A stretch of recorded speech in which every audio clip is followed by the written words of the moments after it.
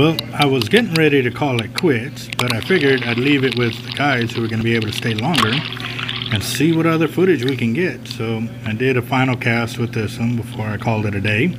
And like I said, I'm just here to see how everything is going with the way I've got that leader set up and the bait presentation. And the sun's going down, so this is a big thing for us to find out exactly what's going on and how long does it take for the bait to actually get picked up. I mean, we got to know all these little things to get our questions answered. Gotta bite. I think I got a lot of stress on my mind. It's a nice day to go. Yeah, I got a line. I'ma call the whole team.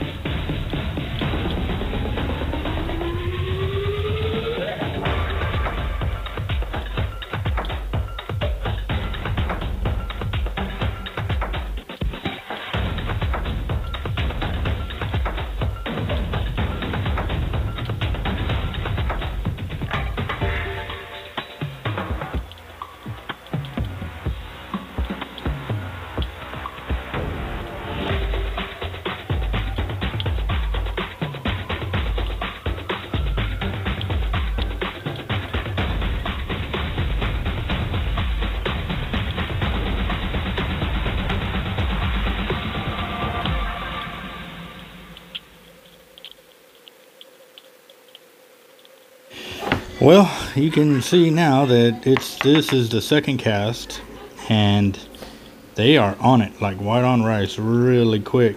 So this is definitely something to pay attention to, because if you remember at the very beginning of the other video, I said this was one of the last casts there. Well, this is technically the last cast before I decided to leave for the day.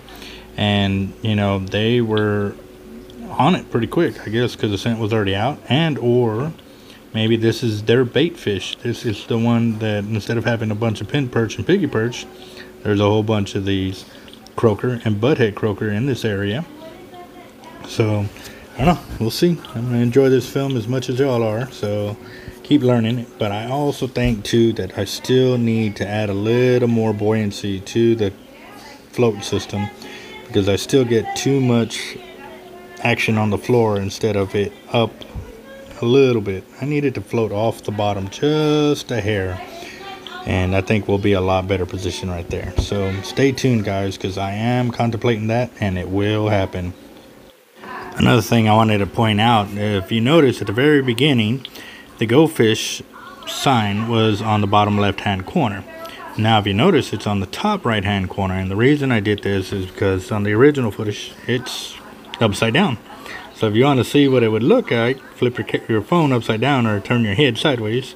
And I changed it up this way because it's a little easier to understand what's going on, you know, even for me, because if you're seeing something that looks like it's upside down, you know, it can distort your vision and stuff like that. But yes, I definitely am paying attention to this, and we are going to make sure. I think I'm definitely going to have to make this a bit more buoyant. Yes, definitely so.